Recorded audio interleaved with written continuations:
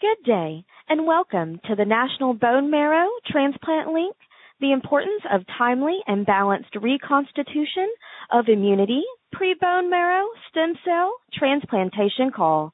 Today's conference is being recorded. At this time, I would like to turn the conference over to Jennifer Gillette. Please go ahead, ma'am. Thank you, Shelby. Yes, this is Jennifer Gillette. I am the staff social worker at the National Bone Marrow Transplant Link. I'd like to welcome you to our Lunch and Learn with the Link call today.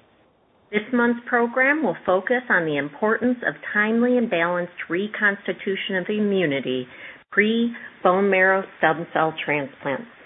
A special thank you to the Leukemia and Lymphoma Society, Insight Corporation, Pharmacyclics and Janssen, Marrow Corporation, and our esteemed Link partners for making this program possible today. Just so everyone knows how our program will go, we're going to have a couple moments of introduction to the National Bone Marrow Transplant Link, and then you'll hear from Dr. Jan Boelens, who is an expert in the field, and then we will have a survivor parent, Rebecca Nichols, and then we'll open the floor for questions for about half the hour, and then I'll wrap it up at the end for those, or for us. For those who may not be familiar with the link, our mission is dedicated to helping individuals and their families from diagnosis through survivorship. We provide resources, support, and education. Some of the resources we provide to help families navigate this transplant journey are our webinars, podcasts, blogs, and lunch and learn calls like you are on today. We have a variety of topics with these calls, such as our chronic graft versus host disease talks, disease-specific information, caregiving, coping, treatment options, and survivorship after a transplant. We have an active Facebook page with daily inspiration and relevant tips for survivors, a peer support mentor program for patients, caregivers, and donors, a second birthdays recognition program, books, referrals, and emotional support from a licensed social worker. So please feel free to reach out to us if you're interested in any of these services. Before we begin today's program, I would also like to review just a couple housekeeping items to maximize the experience for all on the call. Please be mindful in being concise with questions so that we may answer as many as possible today. Also, please know that the information provided in this program is meant to stimulate conversation with your own healthcare provider and is not meant to replace your individualized medical plan. So now on to the educational part of our program. We're so thankful to have our first speaker here with us today, Dr. Boelens. He is a pediatric hematologist-oncologist and currently serves on as the chief of the Pediatrics Stem Cell Transplantation and Cellular Therapies service at Memorial Sloan Kettering. Previously, he spent a decade developing a cord blood transplant program in the Netherlands, which is now the largest in Europe.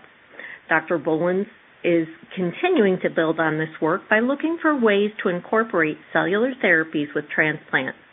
He expresses a special interest in rare diseases, particularly lysosomal storage diseases, and is finding strategies to get better disease control in malignant diseases. Dr. Boelens' research focuses on the development of advanced therapies made from cord blood that will target blood disorders at the cellular level, including the dendritic cell vaccines.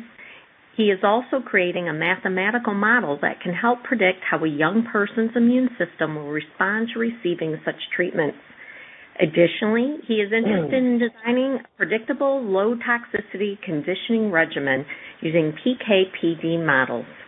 Without further ado, thank you so much for joining us today, Dr. Boelens. Thank you, Jennifer, for this really nice and kind introduction. And I'm really happy to have the opportunity today to share with you some data on immune reconstitution, and I hope I can convince you in the upcoming 25 minutes that immune reconstitution is really crucial for the outcomes after stem cell transplant.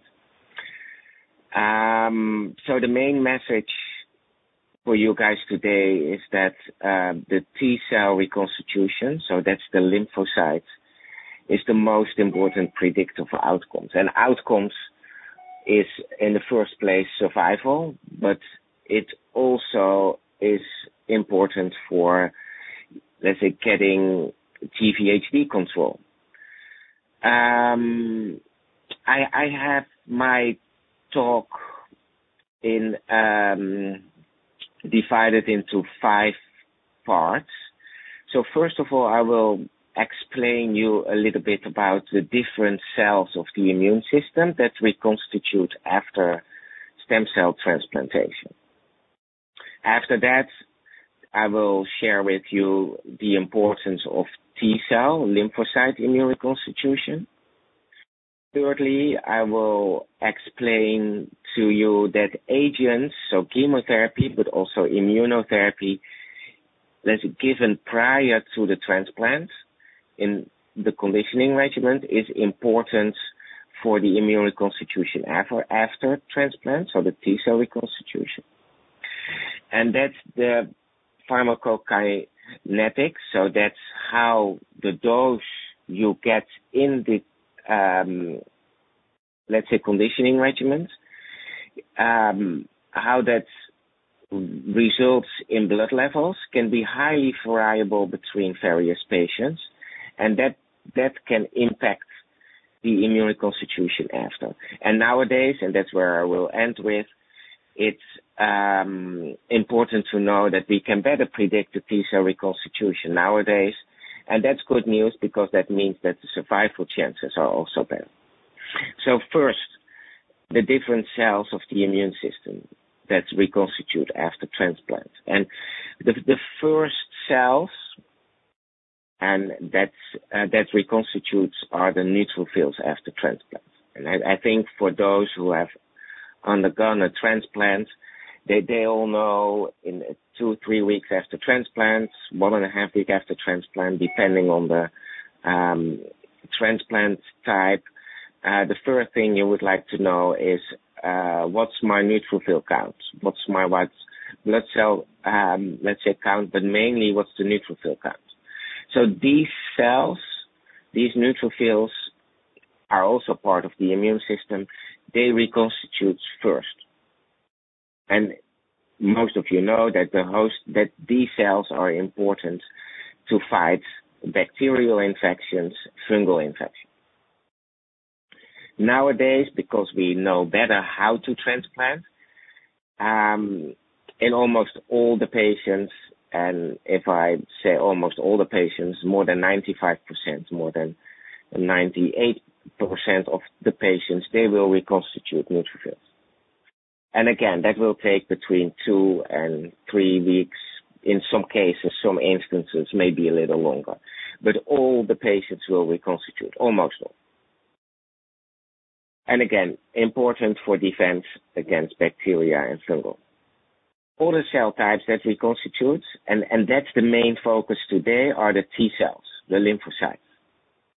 And actually, these cells are probably more important, or not probably, these cells are more important for the outcomes. And why is that? Because these T cells, these lymphocytes, they are important to give disease control. So that's control over your, let's say, cancer, but also important to control viral infections and some other opportunistic infections. So if you fail to reconstitute T cells after transplant, or if this reconstitution is delayed, the outcomes are worse because you will be able to, or you may face reactivations of viruses such as EBV, CMV, adenovirus. And these are viruses that you may have contracted before transplant, but your host immunity, your immunity was able to control these viruses for years, decades sometimes. But due to the transplant procedure, your host immunity is wiped out, and you're awaiting new immunity, new T cells to control these viruses after transplant. And if this immunity that comes a little late, these viruses can become active again. So therefore, this T cell reconstitution after transplant is really crucial to prevent serious complications after transplant.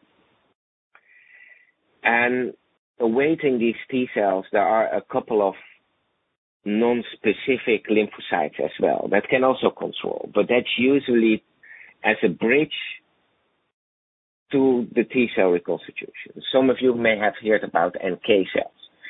So these cells are derived from the bone marrow. So soon after the neutrophils are engrafting and giving normal numbers, also these NK cells are circulating in the bloodstream. But these cells, yes, they can control some viruses, but not for a long time. So this is more a bridge to. So, and these T cells, and we have studied that in adults, in pediatrics, if these T cells are delayed, again, the non-relapse mortality, the treatment-related mortality is higher. So how can you control this T cell reconstitution? What is important? So for you today, it's important that the early T cell reconstitution mainly comes from the T cells infused on the day of the transplant. Although it's called stem cell transplantation, the cells we infuse are not only stem cells, but it's a mixed bag of cells. And in this mixed bag of cells, there are also T cells. So that's one thing, the number of T cells we infuse on day 0. Another thing is the agents used in the conditioning regimen. So as you all know, before transplant, we have to prepare the body. We have to make sure, we have to, let's say, get rid of the diseased bone marrow. We have to get rid of the host immunity. And for this, we use chemotherapy, sometimes TBI, and immunotherapy agents like ATG or ChemPad. So these are antibodies, these immunotherapies, that will bind to the host T cells and will wipe them out, will deplete them. But some of these agents can have activity after transplant because the half-life is a little longer. So having said that, you can also understand if these agents have an impact, we should also be able to control that, as well as controlling the number of T cells that are transfused or infused on the day of transplant. Thus, the T immune reconstitution is important for controlling viruses, for non-relapse mortality, so that's treatment-related mortality. And the T cell reconstitution is impacted by the number of T cells infused and by the agents given in the conditioning regimen prior to transplant. Let me focus a little bit more on the agents given in the regimen, in the, let's say, conditioning regimen prior to transplant.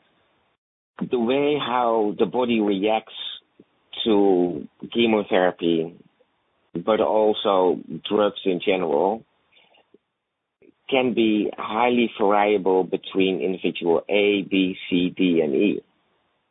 Because the clearance, how the body reacts, depends on the kidney function, on the renal, on the liver function. For some of the agents, also on other things like number of lymphocytes, number of white blood cells, weight, body surface. So there are a lot of variables that can impact the clearance of these agents.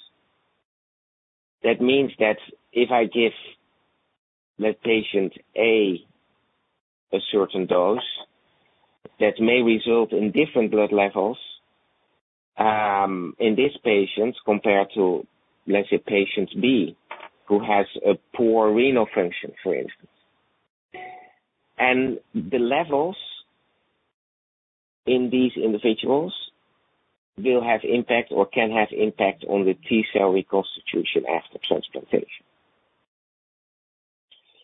So that may sound a little scary, but we have found solutions because we have built models. That's the medical models Jennifer was talking about, that with studying hundreds, thousands of patients, we are now better able to predict how the body reacts to these agents. So based on not only the weight or the body surface, but also considering the renal function, the liver function, the number of lymphocytes circulating, we can impute all these variables in these mathematical models to predict the clearance, the drug levels, at certain time points before and after transplantation. And using these models, and that's what we have started here at MSK, but also in other centers around the world, we now better know how to precisely dose a transplant patient with a certain age, with a certain renal function, with a certain weight, to make sure that the levels are not too high and that the levels are not too low. Or in other words, to find the sweet spot that allows for the best immune reconstitution after transplantation. And these models, and we recently have finished a clinical trial, and this was in the Netherlands. The center I came from, we have finished a clinical trial using these mathematical modeling to better predict the clearance of these agents. And we were able to show that the immune reconstitution using these models results in a 20 to 30% better immune reconstitution in the cohort of, let's say, patients we have studied. So I spoke about the pharmacokinetics, so what dose does with the drug levels in the individual, let's say patients, and I showed you, and I explained to you that by using mathematical models, we are able to better predict what these agents, what the immune reconstitution will be after transplantation. So let me summarize it here. So I explained to you that there are different immune cells reconstituting after transplantation. The first cells are the neutrophils, but a more important cell type that's reconstituting after transplant are the lymphocytes, in particularly the T cells. And the conditioning regimens, so the chemotherapy and TBI given before the transplantation, as well as the number of T cells infused on day 0, predict the immune reconstitution after transplant. By individualizing dosing, by precision dosing, using mathematical models, we are now able to better predict immune reconstitution after transplantation, which makes transplantation safer and ultimately will result in higher survival rates. So with this, I'm happy to answer the pre-submitted questions after Rebecca's story. And of course, I'm happy to answer a couple of other, let's say, questions that may have come up after this short presentation. So I hand over the word again to Jennifer. Thank you so much, Dr. Boelens. We so appreciate you sharing the research that you have done, and this is certainly exciting to hear what can be done to help with better outcomes. And Dr. Boelens also introduced us to Rebecca Nichols, who is going to be our survivor speaker today. She has Rebecca has joined us to share what a new immune system for her son, Cameron, has meant to her and her family. Cameron, Rebecca's son, who is now a healthy 3.5-year-old boy, was diagnosed with SCID at just 10 years old. This is a severe combined immunodeficiency disorder, which is inherited. It's a primary I'm having difficulty chatting with that today. Immunodeficiency disease that typically presents in infancy, resulting in profound immune deficiency conditions, which result with a weak immune system that is unable to fight off even mild infections. Cameron had a life-saving BMT at 6 weeks old at Memorial Sloan Kettering, and they basically rebuilt his immune system, which saved his life. Rebecca was his haplodonor, and they were inpatient for the next 5 weeks, then went home and lived in isolation for about 7 months. She now has a 9-month-old daughter, and all is well with her. And in fact, today, Cameron's doing so well, he plays soccer and eats dirt like a sweet little boy. So anyway, without further ado, I would like to introduce you to Rebecca to share more about her story and what this wonderful procedure has done for them. Rebecca. Hello, everyone. So thank you for that introduction, Jennifer. My son, Cameron, is our oldest child. He was our first child. So when we got the results of his newborn blood screening, he was 10 days old, and we got a call from our pediatrician, and they said they wanted to go over the blood work with us, and we had actually left the house for the first time with the baby not to go to the doctor's appointments, and we went back home, and the pediatrician called, and they said, okay, when do you want to see us? Let's make an appointment. And they said, okay, how about in an hour? And I hung up the phone and I told my husband to leave the house with a newborn when they're 10 days old. I mean, it takes us an hour to get out the door. So he asked what they wanted, and I said, I don't know, but if they want to see us in an hour, it can't be good. So we went to the doctor's office. We made it close to on time. That was a big deal for us then. And they told us that his newborn blood screening, which is now done, SCID is one of the, I believe it's about 40 or 50 disorders that are screened for in the United States, and SCID was not, at the time when my son was born in 2017, SCID was not screened for in every state, but now I believe it was the end of 2018, SCID is screened for every newborn that has their newborn blood screening. So it's something that's caught early on based on the blood cell counts. So the pediatrician explains that Cameron had low T cells, and they had already set up appointments for us the following morning for a blood draw to redo the newborn screening, just in case it was a false positive, and they also had set up an appointment for us with an immunologist specialist, so we were definitely scared and overwhelmed, and we had no idea what any of this meant.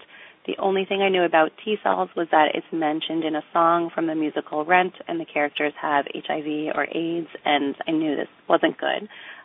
We set a no Google rule for ourselves. We Googled what T cells were, and then we stopped and we put everything away and just waited for the doctors the next day because we knew that could be really scary to look things up. So the next morning, the immunologist was very helpful and gave us a lot more information in detail that our pediatricians I think they just didn't know enough because SCID is not a common occurrence. I believe today that SCID occurs in about 1 in every 55,000 live births. And again, because there's screened in all 50 states now as newborns, that this is being caught much earlier. So when the immunologist said she was waiting for the revised newborn blood screening results from the lab, she was still going to approach treating our son Cameron as if he had SCID, even though it wasn't confirmed. Her referrals come from newborn blood screening, usually with a cutoff of about 200 T cells, and Cameron's count was close to 0. She said if he was closer to 200, she might take a different approach, but because he had almost no T cells in his newborn screening, she was going to start his treatment right away and put him on I believe it was an antiviral medication right away, and we were pretty much told to isolate at home, to not let people meet our son, to not expose him to germs, and as few germs as possible because he didn't have the immune system to fight against anything. So that was also very scary, but we were grateful that he was our first child, that we didn't have other children at home, we didn't have pets at home, we didn't have other people or animals that were bringing germs into our home that we weren't known or that we didn't know about. And some of the protocols that have been put in place for the global pandemic were familiar to us because we did it a long time ago, that we washed our hands a lot. We learned a lot about germs and exposure, and we tried to limit really what we did outside of the home. Both of our parents met Cameron, and we made sure that if anyone was out, if they went anywhere, if they went grocery shopping, if they went to work, if they saw anyone, that they showered when they came home, that they put on clean clothes before they came to our house, to make sure that we were, again, exposing Cameron to as few germs as possible because we knew he couldn't fight against them. Our next step after seeing the immunologist was to be down at MSK. We met with Dr. Prokop about, I think it was probably just a few days later. And again, for us having no exposure or no knowledge about any of this stuff that was going on, the fact that we were being seen by a fabulous doctor at a specialized institution in just a couple of days was really just how urgent it was to get his condition treated. So we found out with our conversations with Dr. Prokop, they did a lot of different testing and found the genetic mutation so that it is not always inherited, but many times it is, and that I am a carrier for this mutation.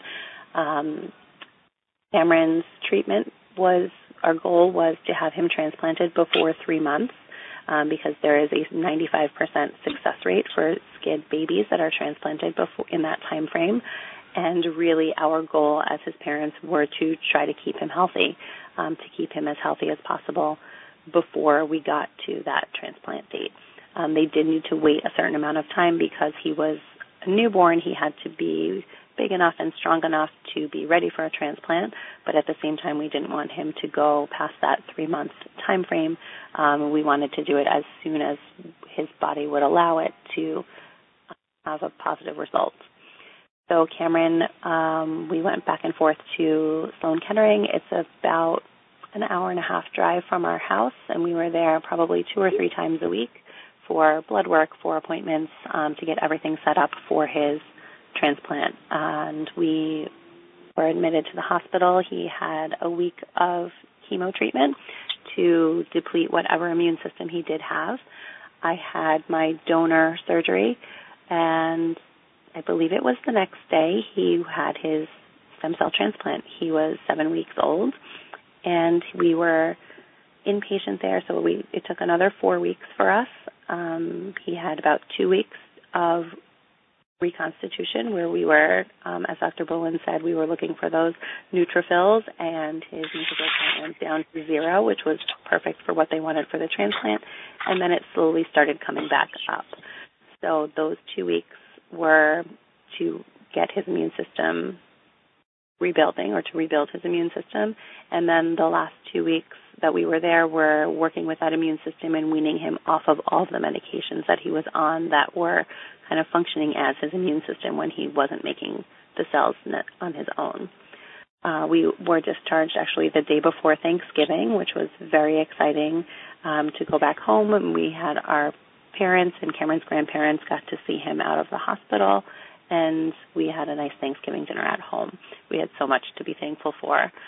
And after that, we actually went back to the hospital the day after Thanksgiving for our first follow-up appointment, but it was great to not be living in the hospital anymore, as I'm sure so many of you know. We went to the hospital 2 to 3 times a week for some time for checking blood work and just kind of checking on Cameron and seeing how his immune system was doing, and we slowly went down to once a week and then every 2 weeks and down to every month and so on. Cameron was allowed out of the house. We were suggested, or the doctor said, like, he's free to go. We showed up for an appointment, and they said, you're going to sit in the waiting room over here, And I looked at them. I said, no, we go to the isolation room. And they said, no, you're okay. We'll check with the doctors, but they told us to have you sit here today, which we were shocked. We were nervous, but also excited because that was a big deal for us. And we were instructed to take Cameron out. And we went back later that week for our next appointment, and the doctors asked, what did we do? And we told them we went grocery shopping, that we went grocery shopping as a family. And they asked what else we did, and we told them that was it, because that was a really big change for us, and it was really kind of scary. So they did encourage us to do more than that moving forward, and we did go watch Cameron's dad play hockey at a tournament the following weekend, and he met people he hadn't met before, and he was kind of, we called it out in the wild, but it was a big adjustment for us as parents to have him around people or have people around him and being exposed to germs that were everywhere. So Cameron was still on medications, but by the time he was 9 months old, he was weaning off of his medications. He was down to only a small amount of steroids. He received his first vaccine at 9 months old. We also got to have our first regular pediatrician appointment, and they slowly transitioned us away from our visits with our BMT team to having visits like regular children at the regular pediatrician. And Cameron had a Broviac line for his blood work so that we weren't poking him every time for all of these appointments to draw his blood. And that was finally removed when he was 11 months old. And he was pretty much a normal kid by his first birthday. He caught up with all his peers with all of his vaccines by the time he was 18 months old. We now go back to Memorial Sloan Kettering every 6 months.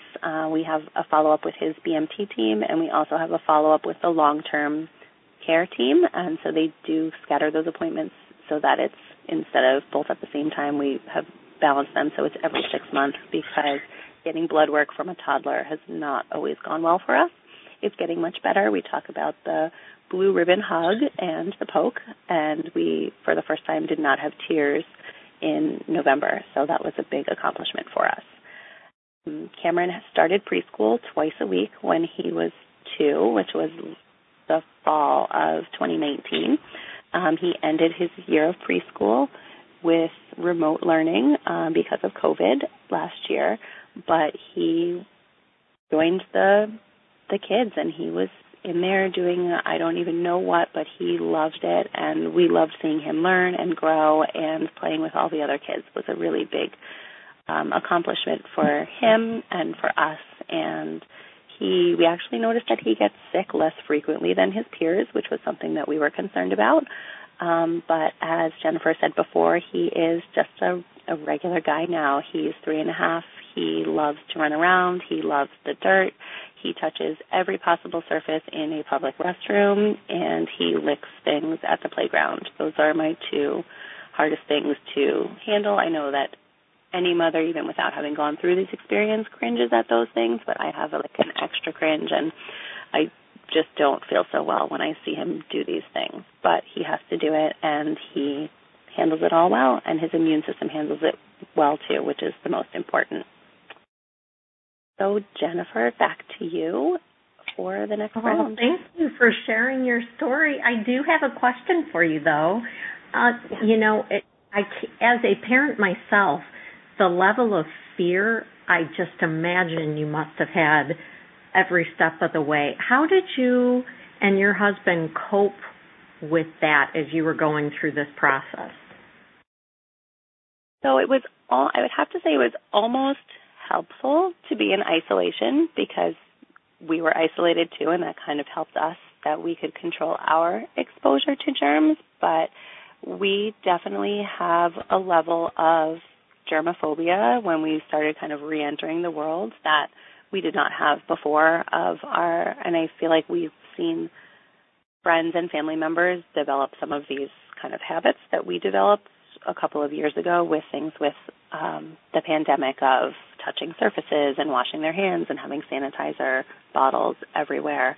But we talked about it a lot. We talked about it with each other. We talked about it with the doctors, that for us the most important part was getting back to somewhat of a normal life. And we felt that the more that we not obsessed, but kind of the more that we obsessed about the surfaces and the germs, that it wasn't good for any of our mental health, that we didn't feel normal, that we felt like we were constantly worrying, and that was impacting our day-to-day functioning. And so we really had a discussion as a family and said, like, we trust our doctors, we trust the science, we see his lab work, we know that he has these cells, like, we have to just trust that they're going to do their thing. And when they did the first vaccine, they did what they call titers, where they see the immune response after the I'm not a medical professional here, but this is my interpretation, was that they see how the immune system responded to the vaccine that he was given to know that he has those antibodies. And when we saw that his body responded appropriately to his first vaccine, that was really encouraging for us.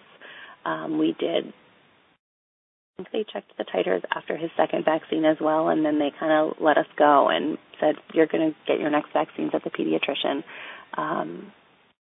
I think that was our big, like, we really just had to trust in the science and methodology, because that's what the doctors do. Like, this is their specialty, and we can just support him in every way we can with what we know, but we trust that they helped his immune system do what it needs to do, and we also know if it's not doing what it needs to do, we know who to ask and to get it looked at.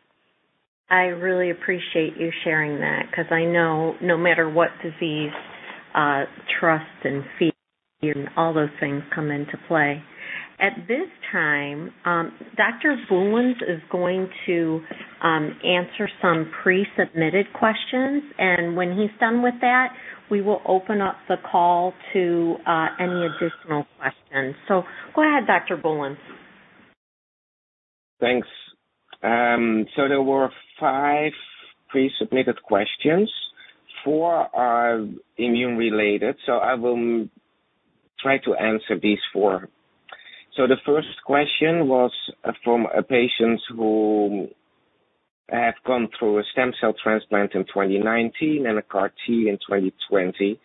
And I think the first transplant would have been an autologous transplant, and the lymphoma came back.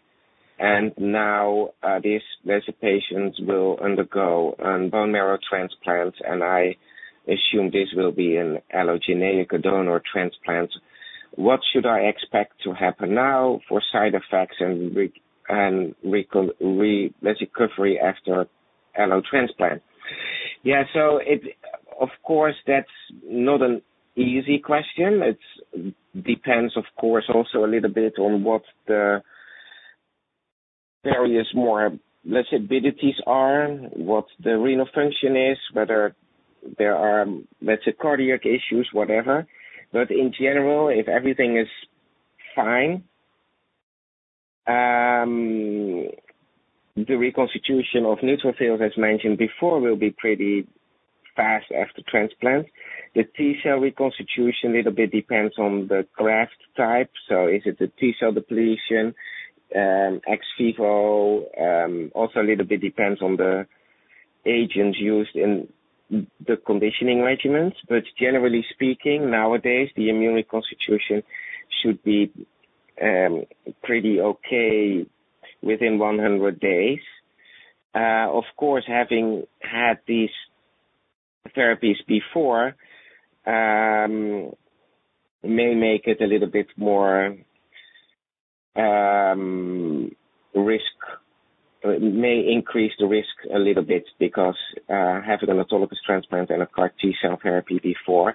But generally speaking, I expect that the T immune reconstitution should be okay. But again, it may depend a little bit on the, let's say, type of transplant you will get. So the second, let's say, question is about why do, let's say, cancer return or relapse after transplant? Why do you see your own cells back?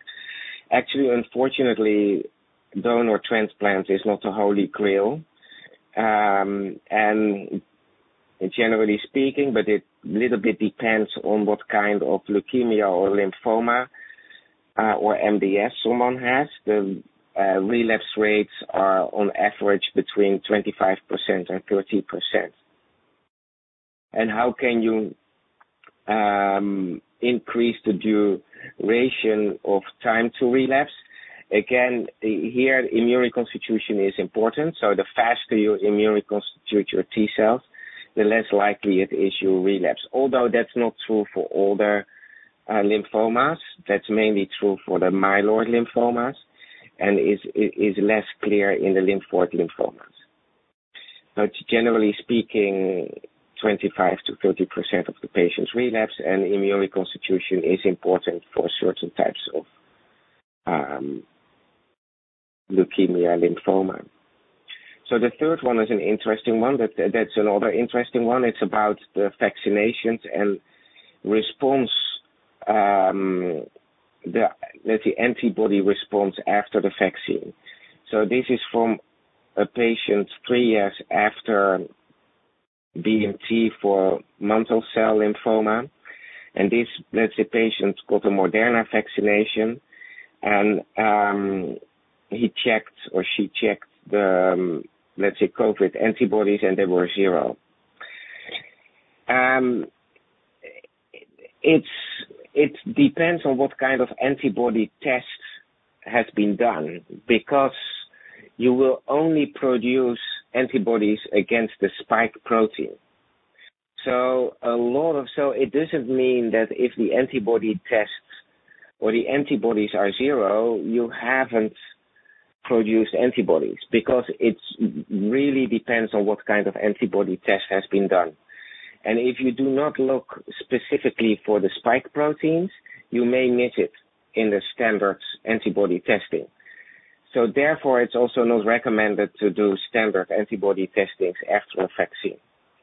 So again, it depends on the, type of antibody testing. If this was a specific spike protein antibody, testing, then it's different, of course. But also important to know from the COVID vaccine that it's not only antibodies, it's also specific T-cell immunity you will induce, which is specific for these mRNA vaccines. So in summary, it depends on the antibody, testing done, because you really need to look specific for the spike protein antibodies, and the RNA vaccine not only induce antibodies, but also specific anti-COVID T cells. The last one is from someone who is 11 years after transplant for follicular non-Hodgkin lymphoma, who underwent a beam preconditioning. So I assume this has been an autologous transplant.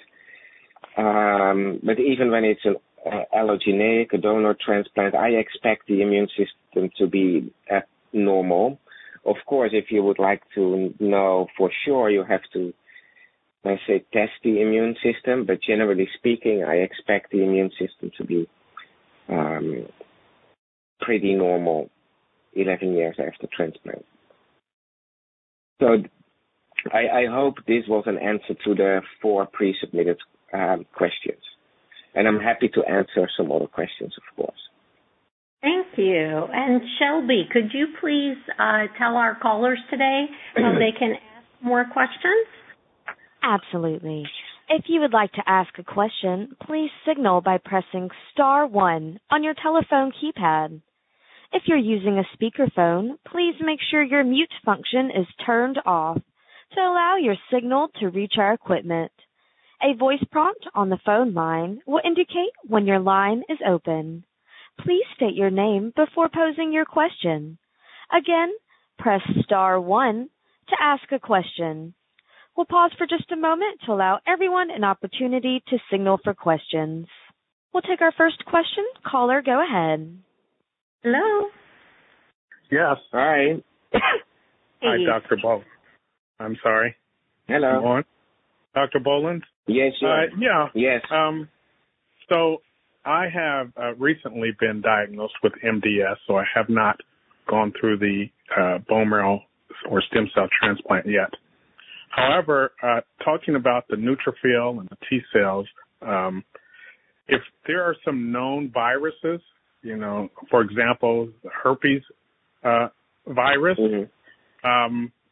is there a high risk when you talk about those viruses are concerns prior to your immune system or your neutrophil white blood cells coming back? Is there some concern, or do they already anticipate if they already see that in some of your testing that you have a virus such as that? And also, is there any advantage in looking at institutions that might be more skilled at this, like Cleveland or any of those kind of high-ranking institutions versus another? Mm-hmm. Yeah, the last question is, of course, a very tough one. But the first question I can answer. So most of the adults, actually all the adults, will have contracted EBV. So that's one of the herpes viruses. And the donor you will, let's say, get, if this is a donor transplant, will also be EBV plus. So CMV, another herpes virus, it's, let's say, positive in 60-70% of the patients.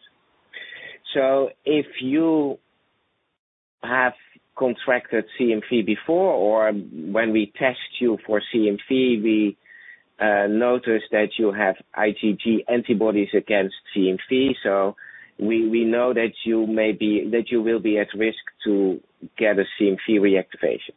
So what we typically do is try to select a donor that's also CMV plus, because if you transplant with a CMV plus donor, you will also transplant CMV plus T cells, which doesn't mean that your risk is down to zero, but the risk is significantly down. And in the unlikely or in the event you may reactivate and your T cell reconstitution is delayed, there are nowadays also options to, of course, you can treat with antiviral drugs initially. If that fails, there are options to treat with CMV-specific T cells.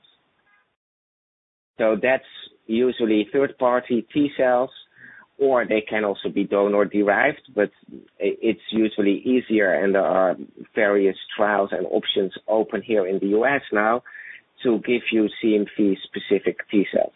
But the best prevention is, of course, to make sure that someone has sufficient T reconstitution after transplant, and that a CMV reactivation is prevented.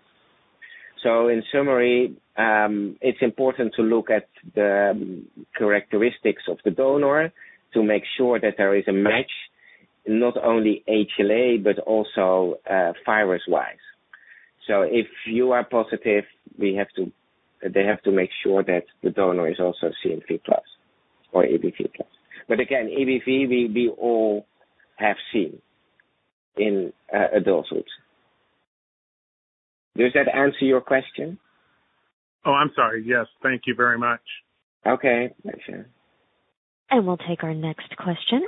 Caller, please go ahead. Hello. Hello. Good afternoon. Yeah, my name is George, and my spouse carried multiple myeloma on pancreas, and after 3 times biopsy, become 9 centimeter and 50 centimeter on pelvis.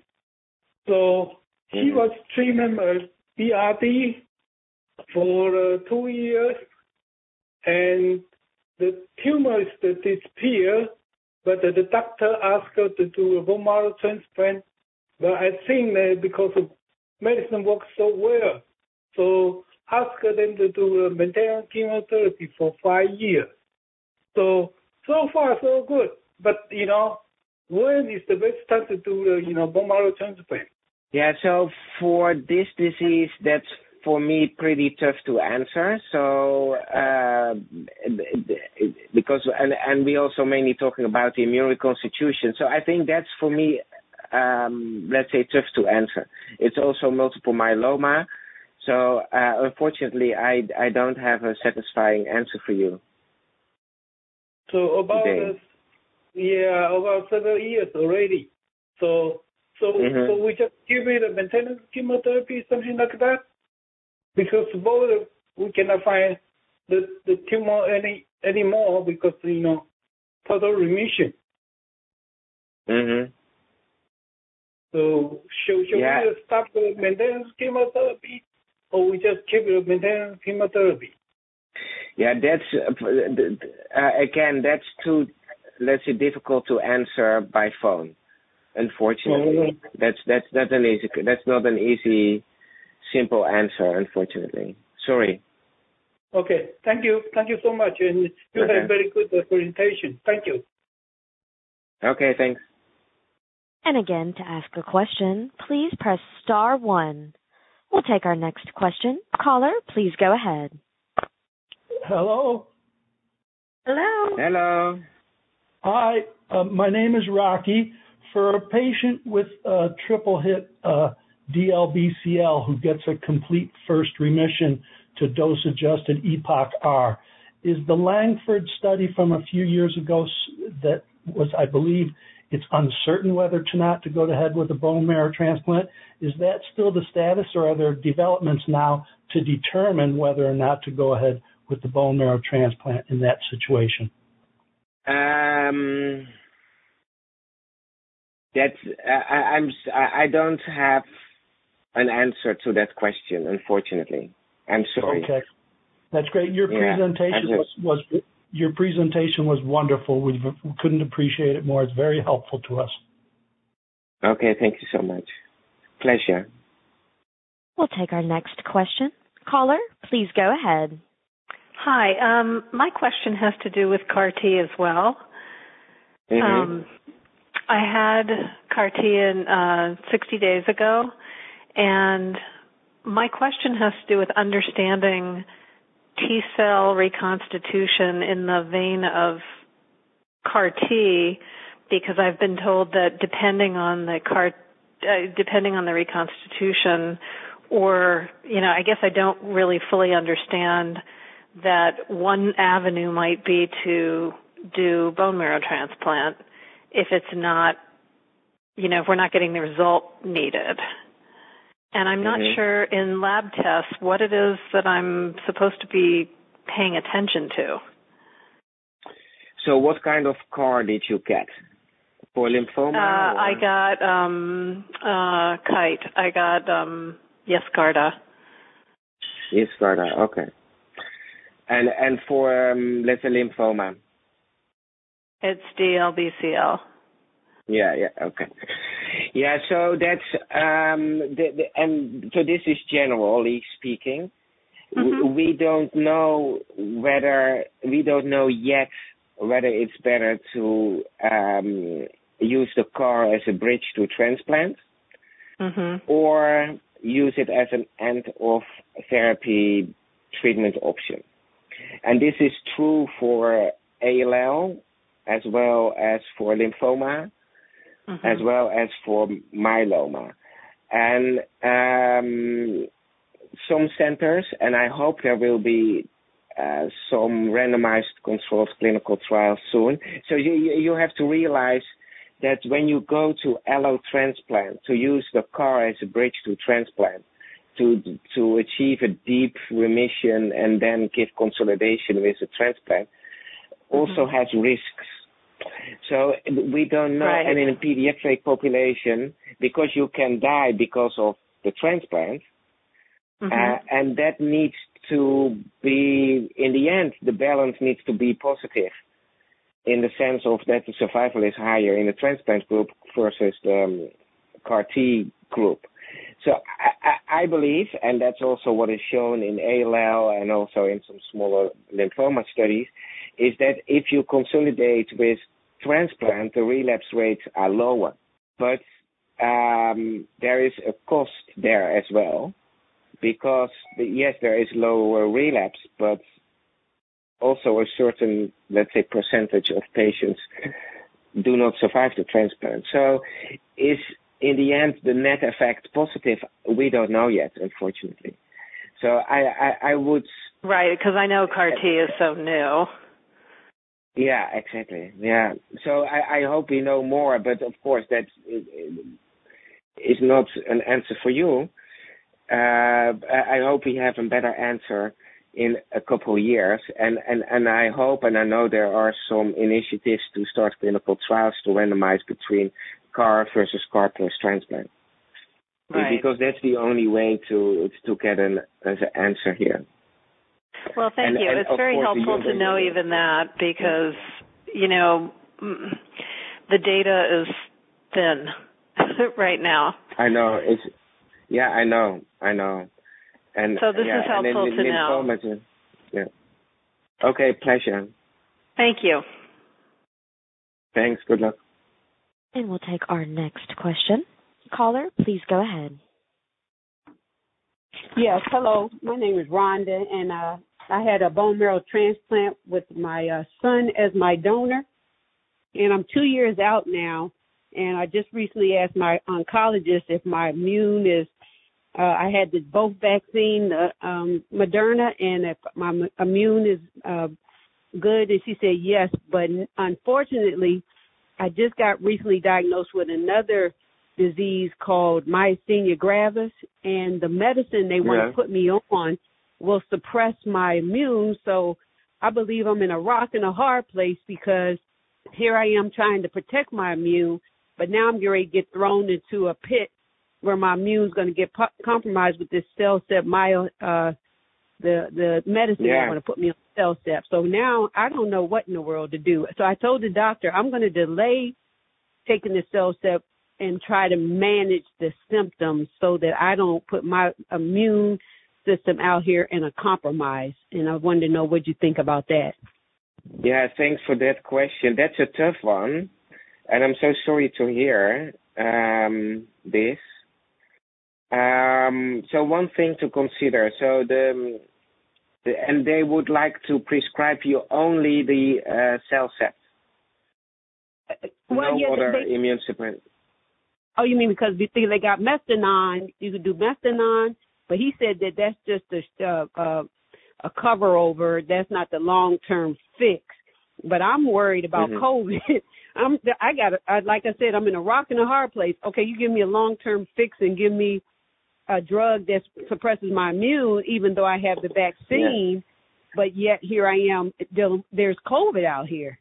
I know, yeah. So that's a tough one, but you have to balance. I don't know, and you can balance better because it's your body. You have to balance the downside of the myasthenia, let's say, gravis versus the risk that's maybe a little bit increased, because CellCept is not a super immune suppressive agent, so it will suppress the immune system a little bit, but not super severe when you, for instance, have to take cyclosporin or, let's say, Tacro, or a combination of Tacro plus MMF, CellCept. So yes, it will suppress the immune system a little bit. So you have to balance the risks and the discomfort you have to deal with an uncontrolled or not optimally controlled myasthenia gravis. So it's a balance. But what I can say is that MMF or CellCept is not a super immune suppressive agent. So it will suppress the immune system, but not very deep. Oh, good to know. Good to know. And also with me already having both vaccines. Yeah. And you have the vaccine in and you have responses, and it also doesn't prevent you to take a booster in a couple months or in a year from now for the COVID, because that's very likely what's going to happen, that we all need to get a booster after 6 or 9 or 12 months. Okay. Yeah. And also here, for the CellCept, what I can share with you, and I think your physician knows, here he or she can also measure levels to make sure that the levels are not too high and not too low. Because when it's too high, you will suppress the immune system, obviously, deeper and more than when the levels are in range. So that's something you can ask the physician. Oh, thank you so much. So ask them about measuring the levels? Yeah. Okay, great. Oh, thank you so very much. This was excellent information. I appreciate it. Pleasure. We'll take our next question. Caller, please go ahead. Hi. I had a stem cell transplant back in 2019, and I'm currently on maintenance rituximab. And I did read up and see that rituximab makes vaccines not take, so we actually stop my vaccines till I'm done with the rituximab. But I was kind of in the same boat. I had the Pfizer vaccine, but our concern is because I'm on rituximab, I won't have any immunity against COVID, so I've basically just been trying to stay out in public as much as I can. What is your view on this? So that's an important question as well. So it's, yes, with the rituximab, it's you will not make antibodies. Right. But these RNA vaccines will also induce, let's say, T-cell activity against COVID. So, in other words, having no B cells, having no antibodies, does not mean that you will not be protected against the COVID. And I think it may be less, but it's not that you don't have immunity against the COVID, because it's very likely you have produced specific anti-COVID T cells that are also important in fighting the COVID. Right. The way I saw it is I didn't want to get the other vaccines because there was no guarantee that they would take. But yet when the vaccine for COVID came around, I figured any protection is better than none. Exactly. Exactly. Yeah. So thank you for that. Okay, Thank you. pleasure. I am so sorry, but our hour is up, and I just want to thank our speakers. This was a wonderful presentation. I hope it really helped all of you on the line today. We thank you for sharing your research and all of your knowledge, Dr. Boelens and Rebecca, for your story and giving people that sense of hope. And I also want to thank all of our callers for joining us today. Just so everyone knows, next month our Lunch and Learn will be on CAR-T cell therapy, so feel free to reach out to us to sign up for that or look out for the information when it comes. And if there is anything we can do to support you on your journey, feel free to reach out to us at 1-800-LINK-BMT. Again, I thank everyone, and I wish you a wonderful day.